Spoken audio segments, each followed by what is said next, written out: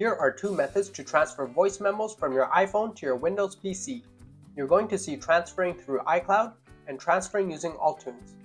To transfer your voice memo using iCloud, head to the Voice Memo app on your iPhone, share the voice memo you want, and save it to Files.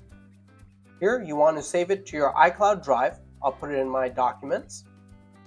And now that the voice memo is inside of the drive, we can head to iCloud.com on our Windows PC.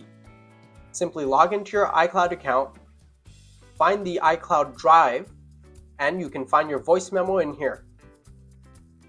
Just press Download File.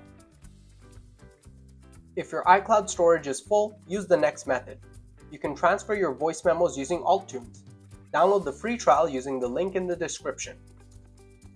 Just open AltTunes, connect your iPhone, and if it's your first time, do a backup.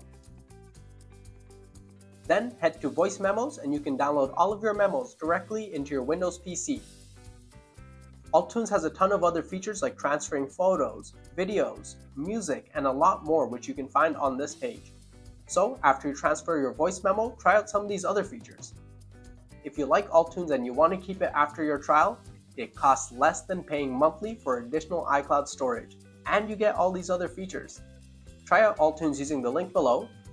If you like this video, leave us a thumbs up, comment down below what Apple solution you need, and subscribe so you don't miss any iPhone tips.